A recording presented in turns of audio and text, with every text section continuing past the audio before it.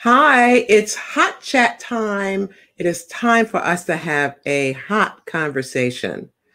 I am Sharon Pender, President and CEO of the Capital Region Minority Supply Development Council and the operator of the U.S. Department of Commerce Minority Business Development Agency Business Center, Washington, D.C., and the MBDA Federal Procurement Center.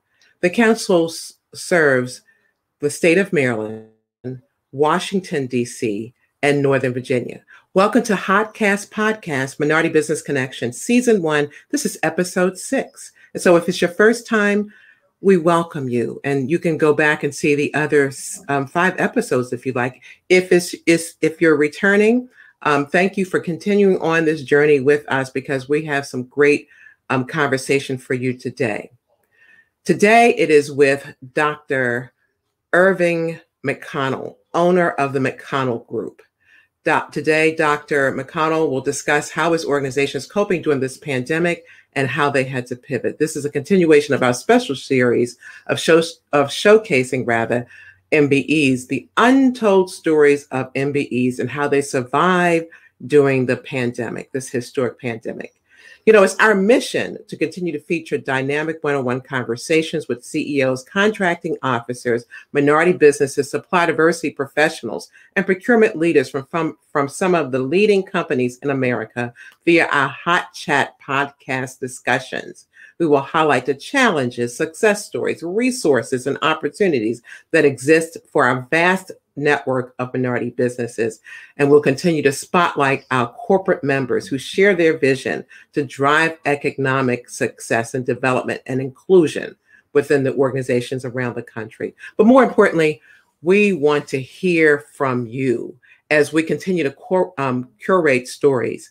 But, before we kind of go on, I'd like to acknowledge in the beginning of this conversation some of our premier sponsors, folks that believe in the vision, and BGE and Exelon Company and Pepco Holdings and Exelon Company. That's why Exelon is our title sponsor. Southwest Airlines, Hilton, Amcus, Capital One, CompuGain, JDC Events, SB and Company, and Shroud Priest, attorneys at law. But let's bring on our guest for this session, and that's the Dr. Irving W. McConnell. He's the founder and chief executive officer of the McConnell Group, a health sciences company. The McConnell Group has dedicated more than 3 decades of professional life conducting and overseeing R&D facilities. How are you doing, Dr. McConnell? Oh, fantastic. Life's good. Fantastic. Life's good. I love the positivity.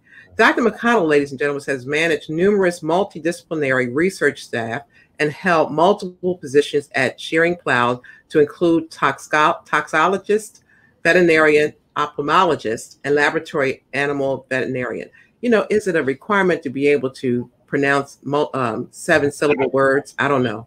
He has also served as senior staff veterinarian for SmithKline Beecham and has held several senior management positions within Johnson & Johnson to include Director of Toxology and Laboratory Animal Medicine. He served active duty at the Walter Reed Institute of Research, Naval Medical Research Institute, and the U.S. Army Aeromedical Research Laboratory in Fort Rucker, Alabama. He continued his military service in the Army Reserves for over 20 years and special operations, serving in multiple overseas assignments to include Iraq. He was later appointed to the DoD, Department of Defense Global Emerging Infectious Surveillance and Response System Division, where he was the Assistant Deputy for Influenza and Zoonotic.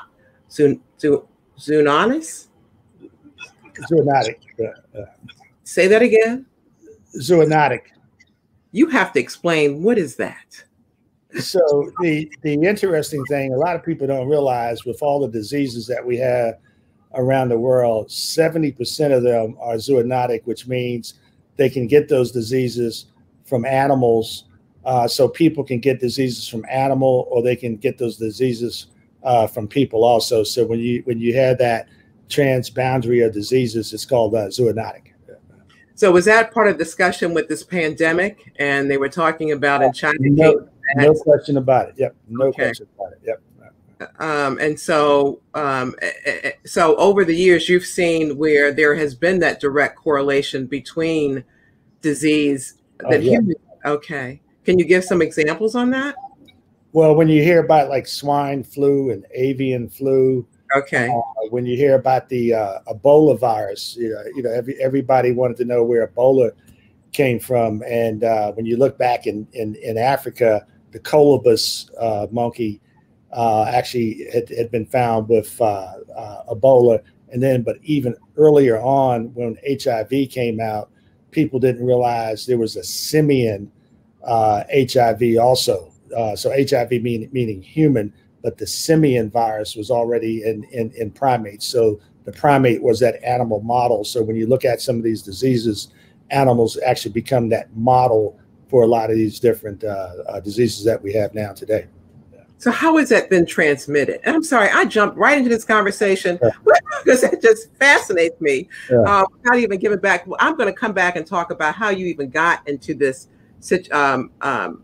your choice, your career choices. How does that transfer from animal to humans? So it depends on the actual disease, because it can be something that's transmitted through respiratory, or from blood and from bites. So it depends on the actual animal. So if you look at even like rabies, if you go down to Trinidad, I was actually able to set up the rabies lab in the Ministry of Health in Trinidad, because people don't realize there are bat caves in Trinidad, and those bats come out and they land on little kids at nighttime and give them rabies. So a few years back, I was down there doing the training, setting up the rabies lab, and it was one of the most amazing things because they had an outbreak of rabies right after that, and Trinidad had the lab that I was able to build up, and they actually named the lab the McConnell Laboratory in the Ministry of Health in Trinidad. So I've been very blessed to be part of some amazing programs. Very blessed. So let's talk about how it started. So, immediately what comes to mind is like, oh, he's one of those prodigy people, one of those really smart people, right? And so how did it all start for you? Where did you grow up? So I'm actually that inner city kid of Washington, D.C., but what's interesting, my father was a photographer at the National Institute of Health. And back in the day, believe it or not, you could actually, he knew people that worked in the animal areas, the NIH. So he would bring, mice home or rats home and ducks. So I became that Dr. Doolittle, in the inner city of DC. So when people had a problem with their animal, they would always call me, and I just would try to figure out how to help. And so early on, I just wanted to be a veterinarian. So early on, your dad's bringing home rodents. Right. And what are you doing with these rodents in the inner city of Washington, D.C.? Just trying to make them live. And then we had a dog. Okay. So what I enjoyed about dogs, I've always had a German Shepherd, and I have one today.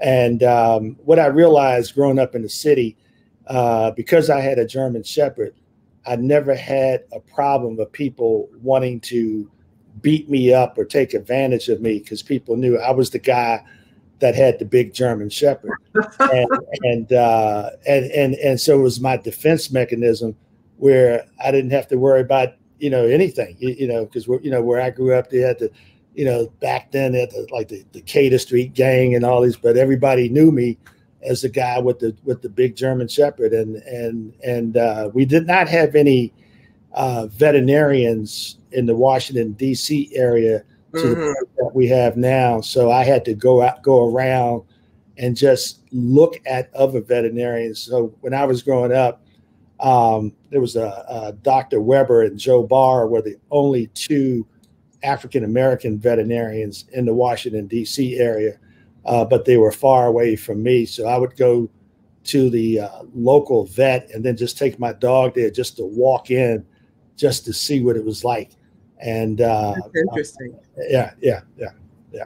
So I'm curious. So veterinarians were located in what parts of Washington, D.C.? They weren't in our neighborhoods. Right. So Weber was off of Florida Avenue, and Joe Barr was over in District Heights. And the interesting thing, we literally just created a scholarship for kids just a couple of months ago, meaning the Tuskegee Veterinary Medical Association, the local group, in the name of Weber and Joe Barr, because these are the guys that were the legacy guys that influenced a lot of us to become a veterinarian. When you look at minority veterinarians, African American veterinarians are only 2% of all veterinarians. So kids are out there looking for that role model. So most of us are doing like double duty, just trying to be role models for kids that want to be veterinarians.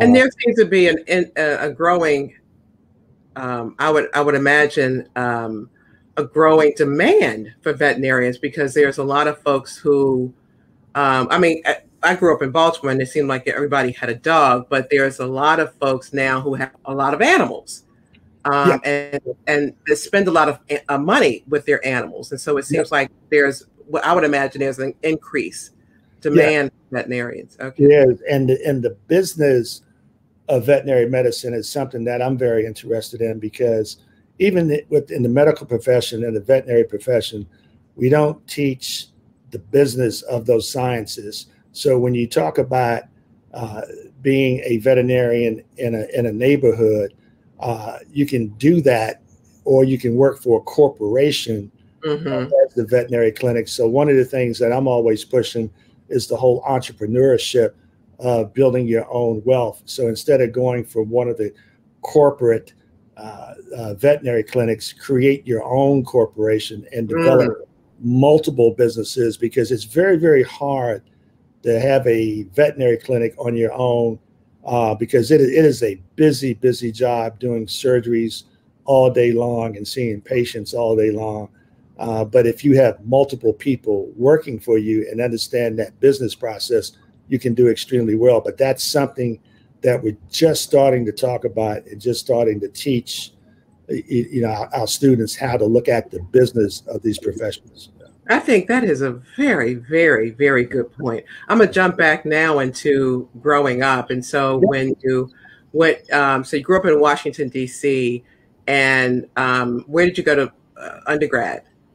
So let's just back up one, because I'm really proud of the high school that I went to. Okay. So I was very fortunate, again, being in D.C., but there was a school that was in Virginia that developed a lot of kids from D.C., from Baltimore, Philly, Tuskegee, called St. Emma Military Academy. And St. Emma Military Academy has been the only African American military academy ever in the United States. It actually closed in, I think, like 72, but from years early, from the 50s to the 70s, it was, we produced a lot of great men out of boys, and St. Francis was the girls' school in there. So after St. Emma, I went to Tuskegee, which is down in Alabama, because if you wanted to be a veterinarian at that particular time, Tuskegee graduated probably like 98% of all African American veterinarians, because the other schools would not allow you to come in.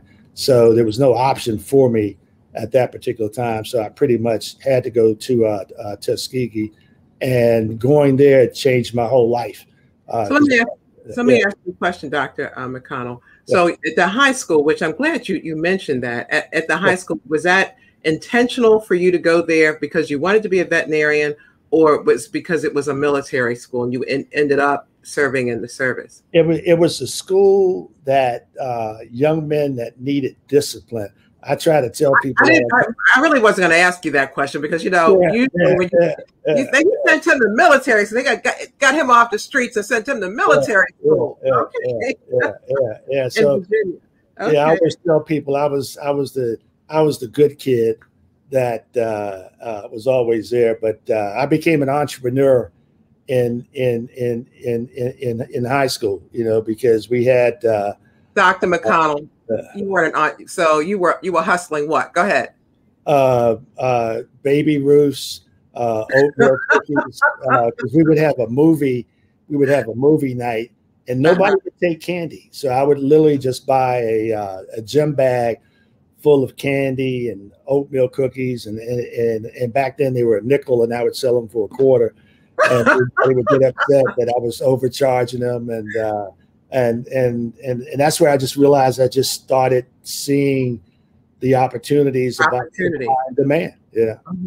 Yeah. That's excellent. So Tuskegee, of course, which is just renowned. Yes. And what it does. So tell me, what you said that was life-changing for you. What was that aha for you there? Yeah. So, being from the city, I didn't have a lot of exposure with farm animals, and Tuskegee gave me that opportunity. And when I look back at my life, was I the smartest guy on the block?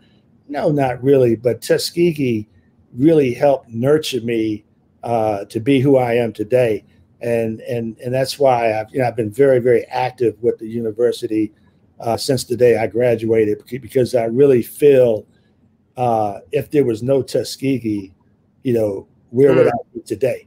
And I say that again, if there was no Tuskegee, where a lot of us would be, because Tuskegee has a lot of rich history.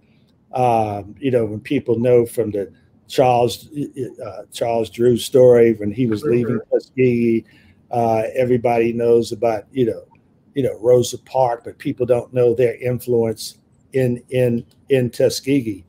Valerie Jarrett's family, is from Tuskegee. A lot of people don't know that, so Tuskegee is a really, really rich town and community. But from the university standpoint, Tuskegee, even to this day, will take a risk on you and give you that opportunity if you show them you have what it takes. And that's why I feel really, really grateful, having gone there. And so when you fast forward and you do undergrad and you get exposed to all of the animal science classes. So Tuskegee had a unique program where you could major in animal science, and they had an option to major in animal science with business.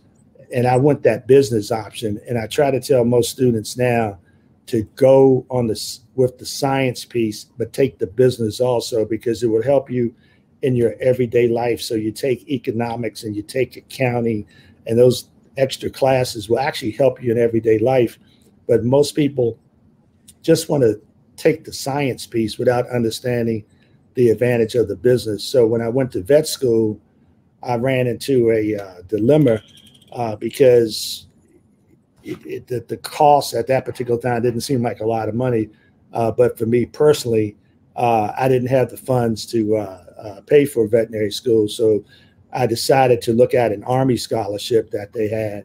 And most of my friends were like, no, you don't go in the Army. And I said, there's a scholarship called the U.S. Army Health Professions Scholarship Program for medical doctors and dentists and veterinarians, where they will pay for all of your schooling, buy all of your books, buy all of your surgical instruments, everything that you need, and give you a stipend every month.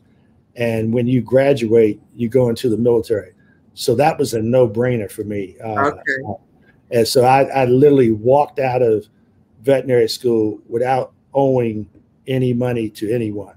And I try to still explain that to a lot of people to look at, but most people are just a little afraid or intimidated about joining the military, because everybody thinks, you're going to go, to war, you're going to be in combat, but everybody does not do that. But for me, it was just so wonderful, because I got extra training. I came right back home to Washington, D.C. and worked at one of the most prestigious research facilities in the world, at the Walter Reed Army Institute of Research. And that was my first job. And I had one of the best mentors that I could have ever asked for. And that mentor with that particular first job, just sort of set me off in the research world. And I fell in love with the what we call the R&D space, from developing drugs to developing medical devices, which was just a really, really great opportunity for me. So that's how it started. And then I went to the Naval Medical Research Institute in Bethesda, Maryland.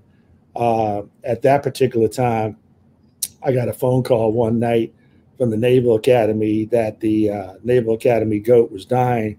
So I took the van from the research facility and went to Annapolis to get the naval goat and brought it back to the research facility in Bethesda. And my boss, didn't think that was a smart idea the next day when he saw this goat there. And he said, well, what's going to happen? And I said, well, I got to take care of this goat. And he said, well, what if it dies? That's going to be all in the news. Army veterinarian kills naval goat. And I just told him, it won't happen on my watch. So that is hilarious. So it worked out extremely well, and the goat was saved. And I got to visit the Naval Academy for all kind of things after saving the goat. So that worked out really well.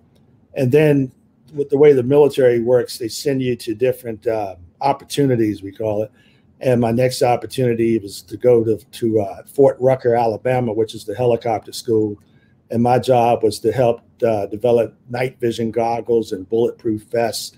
And that took me into a whole nother area. And that was that the research and development part of you? Yes. Okay. Yeah. And that was, again, taking me out of my comfort level. And then I found out I was, just that exposure gave me training to go into a lot of different areas. And then at that point, I had finished that tour, and the military wanted me to go to Korea. And I decided to look at my options at that particular point because I had completed 3 tours, which paid back my time that I owed the military. And I decided to go into corporate America. And that's when I had my first job, where I worked at Shearing Plow, but I went into the Army Reserves at the same time. And what some people don't realize, there's one group within the U.S. Army that has a Special Operations Reserve group, and that's called Civil Affairs. I spent 20 years in Civil Affairs, literally going around the world, developing programs in the area of agriculture and medical. So if you look at classical swine fever, I discovered classical swine fever in Haiti back in 19... Hold it.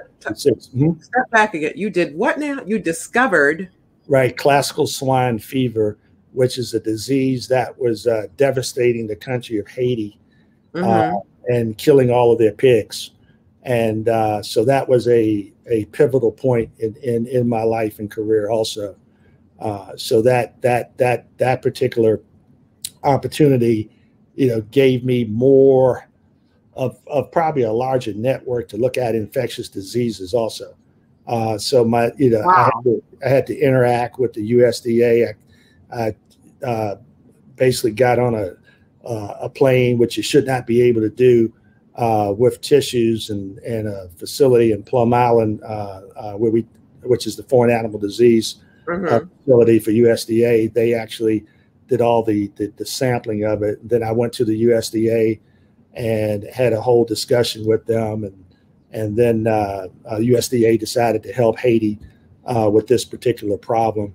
And I was always fascinated with infectious diseases anyway. It's just something that I've enjoyed, doing my career. Yeah. Sound like it can be a little bit dangerous as well. And so... Yeah, but that's the fun of it. That's the fun of it? Yeah. I guess my whole life has been around the excitement when because in civil affairs and special operations, we're the group that goes in basically when nobody else wants to go. When you look at Iraq, when that popped up, A lot of people are trying to figure out, well, why would a veterinarian have to go to Iraq for anything? But what people don't realize, in Iraq, there were a lot of diseases in that particular country that we didn't even know what was there because they didn't report any of the diseases.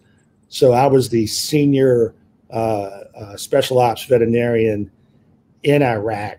So my job was to look at diseases from Basra all the way to Baghdad. So I had a team that we would travel and do assessments around that whole area, and then feed that information back to the people that needed to know what was going on. And That's fascinating. Yeah, it was a long time away from home, but it was a great opportunity to be exposed to something like that. And it's really interesting. I love how you characterize everything as opportunity. I have a burning question. I got to go back to the pigs in Haiti. Yeah, sure. When you then go and, I guess, implement the cure for, because I would imagine that, you talk about the infectious disease in pigs, but that's going to impact food. It's going to impact a lot of things, correct? Yeah. And so it's not just the pig as an animal. It's the pig as a part of the whole ecosystem, I would imagine. Yep. And so how do you deploy or implement? So the sad thing about it is that when you have something like classical swine fever or African swine fever, which are very similar, that devastate places like Haiti and the Dominican Republic. Haiti, and this gets to be a political issue. When you look at a disease in Haiti, you try to look at, how can you prevent it? How can you stop it? And the decision that higher ups made at that particular time for Haiti was to let it run its course. And that decision was made way above my pay grade. I'm not going to say if I totally agree with it one way or the other, but Haiti has consistently got a bad shot at a lot of different times. Absolutely, it has. I remember during the whole immigration piece. Absolutely, it has. Yeah. Absolutely. And, it's devastation in terms of the hurricanes and all that kind of stuff. You're absolutely right. Yeah, so that's interesting. Yeah, and again, from a political point, we had a lot of interest in the DR, the Dominican Republic, and I love the DR, but we, basically, again, way up above my pay grade, and at that point, it wasn't a military operation. It was more of a U.S. government operation to really decide to help the DR, because when you have a disease on an island and the Haiti and the DR share the same land basically, and it's just split. But if you have a disease, just like with COVID or anything else, it's going to get across the border and affect other animals, and that's what happened in the DR. But there was a plan to stop that in the DR, but in Haiti it sort of ran its course. Okay. And Dr. McConnell, and I'm gonna have to kind of jump over some things, because I want to get to you certainly laid the foundation in terms of your love of what you're doing and how it has expanded into other areas, the veterinarian science to the research and development and other aspects in your time in the service. How did you come to create the McConnell Group? Yeah, so interesting question. So I was working at Johnson & Johnson, and again, when you talk about mentors, I had really, really great mentors. And my daughter had actually gotten sick, and nobody could figure out what was wrong with her. She would have these stomach pains, and I would take her to the bus stop, and then she couldn't get on the bus, so I'd have to go back home with her. And then, an hour later, she was fine. So we ended up taking her to a GI specialist, and we found out that she was lactose intolerant. because in the area that I lived in, it wasn't an area with a lot of minorities. So the doctors were not really thinking about, minority kids, really prone to, become lactose intolerant from milk. And so when we found this out, I asked the doctor's office, how did you diagnose this problem? And they told me that it was because of a breath analyzer machine that they had. And I said, could I look at it? And they showed it to me, and I called the company up and said, wow, this is a very interesting piece of equipment, and you have the only one. Have you ever talked to Johnson & Johnson? And because J&J owned Lactate. And they said they had been trying to talk to J&J for like 10 years. And I said, well, let me see what I could do. So I knew the people in J&J. And so, it was my first time of really hearing what due diligence was. So, J&J gave me the opportunity to do the due diligence on this company. And I put a deal together, and everybody did extremely well. And at the day of the whole, grouping of both companies, I was given a Lactate watch, for the gift. And my boss talked to me after that, and she said, look, I just want you to know I appreciate all the stuff you do for us, and I think it's time for you to go and start your own business. Wow. And she said, look at all the things you do. You're head of toxicology, for this one company. You're head of the lab animal program. So you develop the drugs, you take care of the animals. Now you're bringing in new products to J&J. And I said, nah, I'm good. I had the minivan and the kids, and I was like, no, I'm good. And she said, look, trust me, you will be fine.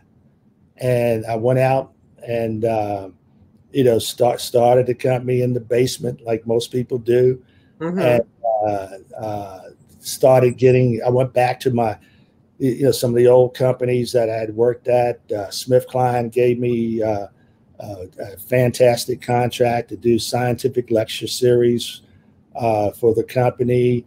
And then I had another company that I work with right now that is a research company that was buying supplies, a lot of research supplies.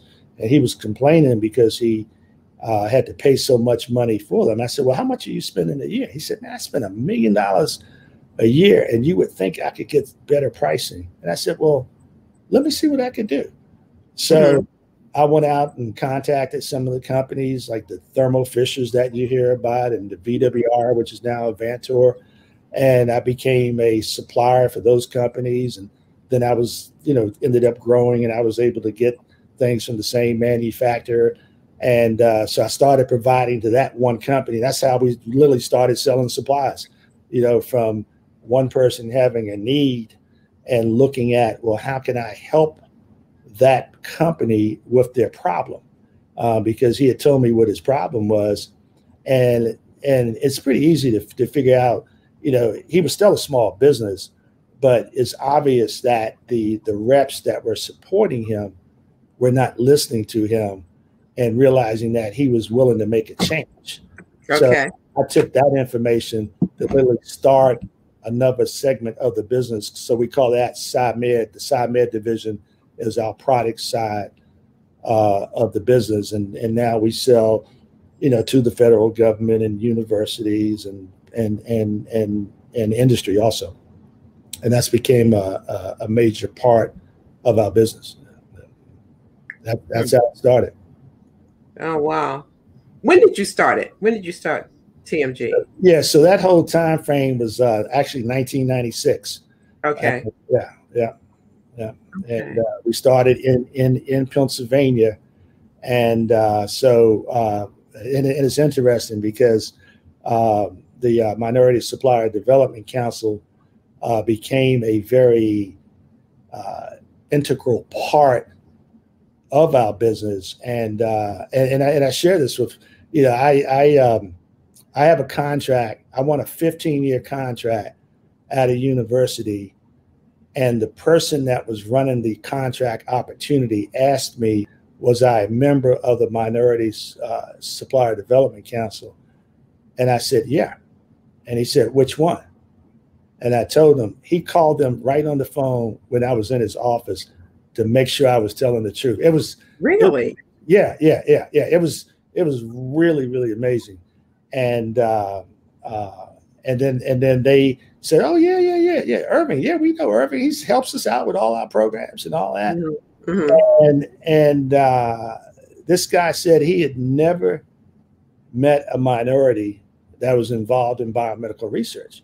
And he said, we do a lot of that, and we just don't see companies like yours. So I bid on a contract to run the biomedical research program at this university. And not only did we win the contract against a $1 billion company, wow, I got the contract for 15 years. So I was about to comment on that. Yeah. Is that a common occurrence in that industry? Never, I mean, 15 years? Never. That's remarkable to me. 15 years. Yeah, never. And I think we're probably in like year 12 now or something. Maybe like 13. Yeah. That is so interesting. Yeah. Huh. Yeah. I don't want to put the guy's name out there because everybody. I don't want you to, right? But you were kicked out of your company to start your own. Yeah. And things have kind of blossomed since then. When you look, and so that was, you said 1990 what? 6. 1960. Yeah, that's when we started the business. Yeah. Okay. When you look back over your shoulder, Dr. McConnell, what do you see as your biggest challenges and hurdles versus your bigger wins? Yeah. So I'll tell you about a big win, but let me tell you about a hurdle. Okay. Because people constantly talk about funding for minority businesses. So the first contract that I won in the federal government was to manage the biomedical research program at CDC, and that was against the same company that I won this other contract against. So you became their nightmare. Oh, I still am. Yeah. Okay. Yeah. Were you 8A at the time? Have you ever been 8A? Yeah. I was in the 8A program, and the good and the bad about the 8A program is that I was in the 8A program, did well, but I was not able to finish in the 8A program because while I was in the 8A program, I got called on active duty to go into Iraq. So, and then I got hurt while I was in Iraq, and then if you look at the time from when I was in Iraq and then I was in the hospital, that was 2 years of my 8A program. And wow. So I am the person that fought to change the rule, which has been changed. But my 8A rep in the Philadelphia area helped me with this, and we're responsible for changing that. If you are in the U.S. military as a reservist and you get called on active duty, your time in the 8A program is frozen. Now, it should be. Yeah, but it wasn't. Yeah, because it was not. And everybody said it was. They would have to make an executive order to make that change, and so we actually went after it and we made the change, and I was acknowledged at a SBA meeting down in Philadelphia because of that. But I was not able to be grandfathered in. But so all the companies now benefit from that. I was going to ask you, were you even able to benefit from it? So yeah. That sounds like one of the challenges and obstacles, and anything else that you can remember. Yeah. So when you look at the whole financing piece, so when I won the contract at CDC, I had a mentor by the name of Walter Lomax in Philadelphia, and Walter Lomax had been a physician that had started a business having docs in different prisons, and he had other IT companies, and I went to talk to him about my funding problem and to manage this project at CDC, and he pointed out to me the difficulty in getting funds, and he said, I'll help you. And I said, Mm. I'm not coming to you for help. He said, I know you're not. That's why I'm going to help you. And Mm. I told him, Dr. Lomax, I do not want your help. I need you to explain to me how to do this. So I ended up going to a bank that had a SBA loan program, and I was able to get the loan. Because the bank in my local town would not give me the money because they said, what happens if CDC closes down? And I asked them, you got to be kidding me. This is the Centers for Disease Control. They're not going to close down. And that bank came to me later on after I, received several contracts and apologized. But it's interesting to see how, you're treated when you're on top compared to when you're not on top. But what happened over the years, I had several projects, and people understand business is up and down. So I did extremely well, and then I hit a downfall that hit me like you would never know you could be hit that hard. I used to run all the dog programs for the military. So I took care of 1,500 dogs for DOD in San Antonio, Texas, and bred the dogs for the military and the TSA program. So I was probably the largest dog person in the world, really. And those are great contracts. Wow. And because of President Obama's executive order for insourcing, I lost all those contracts overnight. And all of my employees became government employees. So I lost a lot of work, learned some key lessons about what to do when something like that happens, which I share with businesses all the time now so people don't make the same mistake. But what happened financially from a banking position, it devastated me. And the bank that I had basically said, "Oh, we can't help you anymore." And because they said, I don't think you're going to pull out of this. So, I did the grind, just like, when I got back from Iraq, I did the grind, built the business back up. So I was able to build it back up. And I was and Sharon, I don't want you to take this the wrong way, because, you and I had just real friendly words one day. It was at one of the golf programs over at Woodmore.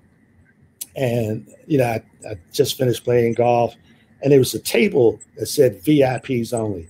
And I was looking for a place to sit, and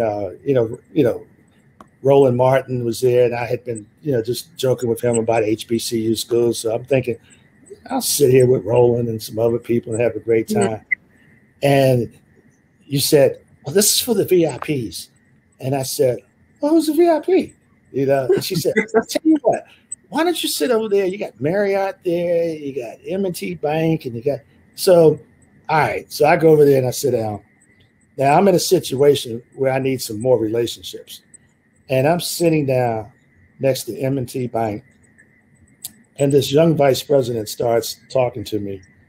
And we just had this conversation, and I'm looking at him as a young vice president. I know exactly who you're talking about. And he told me he could, he asked me about my business, and I told him, and then he told me, he'd like to follow up with me. And I'm thinking, oh man, my problem's a little bit too big for you, And he said, no, let me come out. So he came out, and I would tell you, it's probably one of the best meetings, and one of the best times that I have spent. So I don't know, it cost me like $100 to be in the golf tournament or something, but it was the return on that time, right? It's huge. It was so huge. It's amazing. And now I have like several, like when people talk about banking relationships, I have like really true hardcore banking relationships with that particular bank. And I feel so good about it, because I could be trying to do anything and I call them up, and they're like, "Hey, no problem. What do you need?" And so it's that the importance. So I say that for two things. One, it's so hard to get funding, but if you allowed me, Sharon, to sit at that VIP table, waste your time. Roland and I just would have been joking about HBCU schools and wouldn't have gotten anywhere. But you said, why don't you go sit over there? Because I think that'd be a good table for you. You know. And I sat over there, and I can even tell you how other stories, because Marriott was there, and I ended up getting into the hotel business also, which is a whole nother story. See, I should have known that, because you know why? Because I came up with that idea of when you come off the green, we would set up these corporate round tables for MBEs, because the rule is you don't talk it on the course, but if you could have lunch with someone, because the young man you're talking about didn't play. Right. He plays to host that. He came to host. He's a sharp young man. He came to host that round table. So I never knew that story. So my idea worked. So I'm glad to hear that. So the funny thing about it, a couple of weeks ago, he called me up on a Sunday about 9 o'clock at night. And I picked it up because I saw his name. I said, because he would never call me. And he had just recently brought a dog, and his dog was sick. And it really had a allergic reaction, which was really bad. And he was like, what do I do? And I said, well, there's two good emergency clinics, but I said, it's probably gonna cost you about $3,000 to $4,000, to take care of this problem. And I said, or you could do this and give your dog this 3 times a day for the next couple of days, and you'll probably be fine. But I probably shouldn't be telling you that because I haven't seen your dog and I don't have a client-patient relationship with you. But, wink, wink, I would probably do that and try to save $3,000 or $4,000.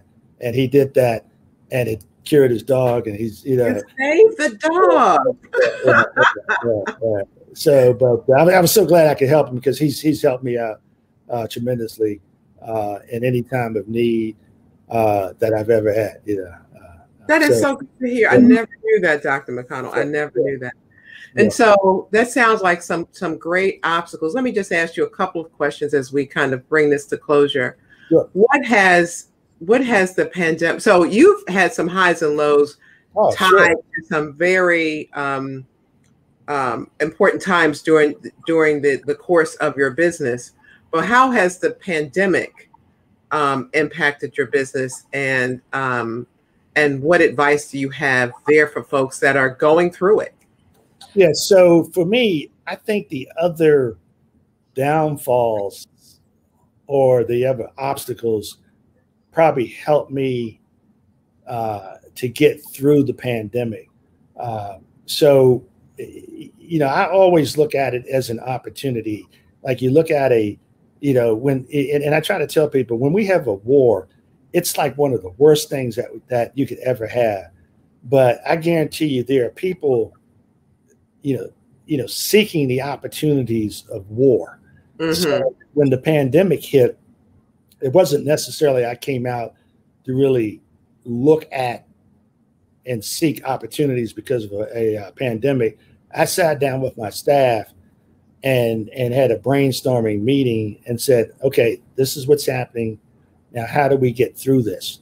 Now, most of my contracts, I was able to maintain the people on contracts and they could work from home because a lot of the work that we do, if it's research in animals, those people still had to go to work because they had to take care of the animals.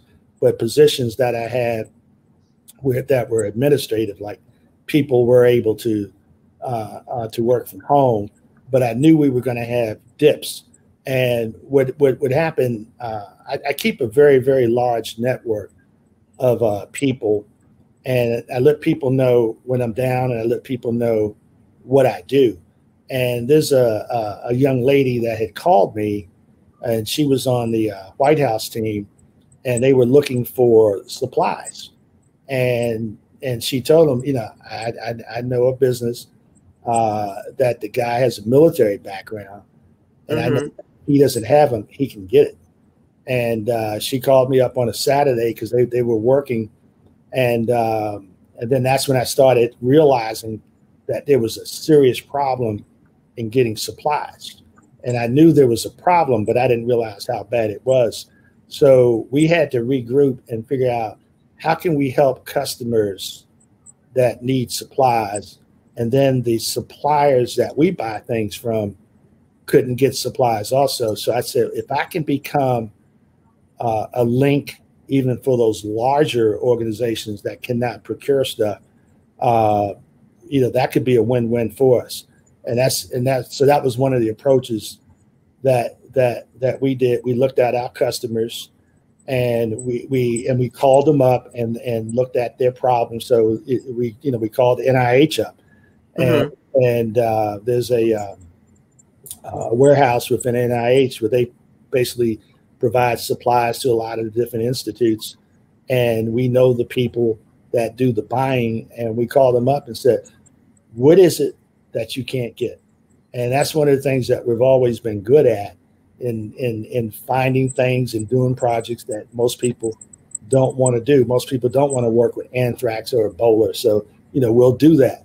So when it comes to supplies, they couldn't get thermometers, and they needed thermometers like right away.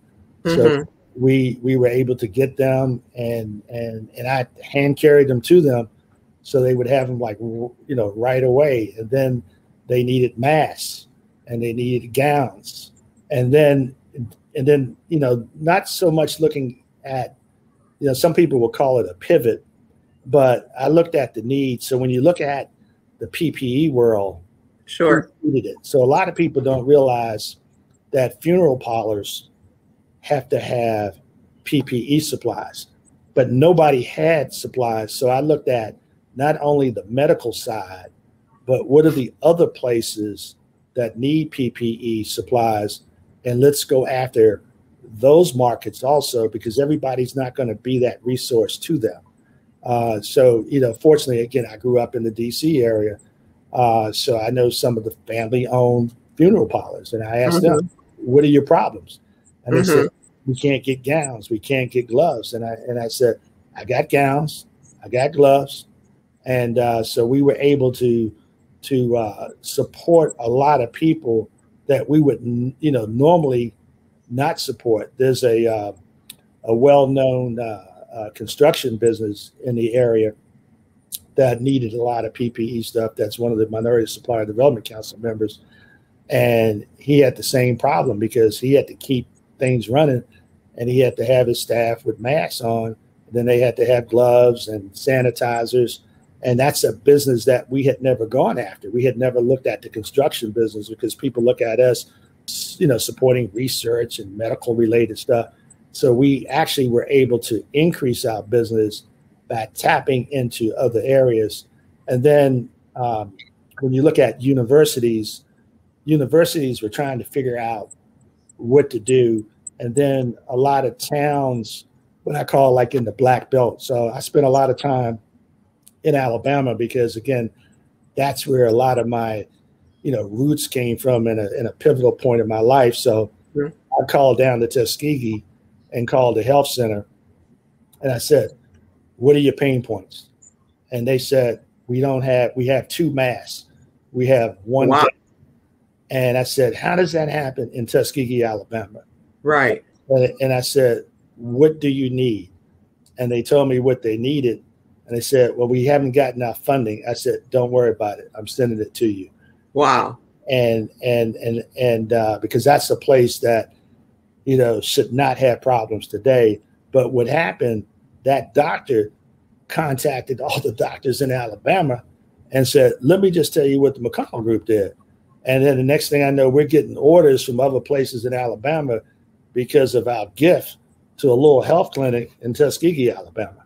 So it's interesting how things, go around. And so we had ended up, we had to hire a couple more people because we were getting more orders than we had ever gotten before. And again, being in biomedical research, I'm probably, saying too much where people may try to jump in my business space, but when you look at biomedical research, people have to have the same PPE on to do biomedical research. So if you're doing with primates, you have to have gowns on, you have to have masks, and you have to have goggles and face shields, and none of that stuff was available. So we became that supplier at a larger number than we had before, because we reached out to them and we knew they couldn't figure out how to get it. So we started buying direct from China. We put a warehouse up in Frederick, Maryland, and it changed the way we do business today. Yeah. And it sounds like you bring to the party all this accumulation of wealth of knowledge, and whether it was from your time in Tuskegee, whether it was your time in the service, whether your time in the reserve, because as I'm listening to you, and I said, that sounds like the Army in him. He could logistically put that stuff together really fast. And that's what I admire about folks with military backgrounds in terms of being able to see that problem and to go after it. Do you look at that as the pandemic kind of progresses on, and we're looking at things now like the variants that are coming up, but things are getting together with the vaccine and that kind of thing, and then you look at what's happening in the corner of the world called India? Do you see kind of opportunities there, or what do you see in the future as we look at this pandemic from your vantage point? Yeah, so one of the things that we just completed, so Thermo Fisher helped out 10 historically Black colleges by providing the supplies and equipment to set up COVID laboratories. And one of the historically Black colleges contacted us and asked us, could we set the lab up for them and then staff it? So we just completed that task, and that was a lot of fun for us, because again, from an operational standpoint and understanding operational readiness, we were able to look at what they had, go through the process to ensure that they get CLIA certified, which is having a clinical lab, and then finding the people to staff. And because all these things are getting harder and harder to do right now, so the opportunities are not just local. It's actually at a global setting. So if people had connections in India, this is the time to actually get involved with India. I was over in India with Governor O'Malley and Rashawn Baker when they had the it was more of a biomedical trip going over, and they had the president of the University of Maryland. So I was able to see India firsthand and look at the opportunities there, and with COVID hitting there, and that's it's almost like I wouldn't call it a pivot, I just call it more of a lateral extension of what you do. So if you look at what you do now, you could literally look at India and look at how you could apply the skill sets and your capabilities in India. But a lot of people, we just don't look at these other opportunities because it seems like it's a long way. And there's all kind of programs to help you get through those hurdles, but many of us just don't know about them. Again, which has helped me is literally being in the military. So I've been all around the world, and I understand cultures, and I understand how to work with embassies, and I understand USAID, I understand World Bank, I understand the Inter-American Development Bank.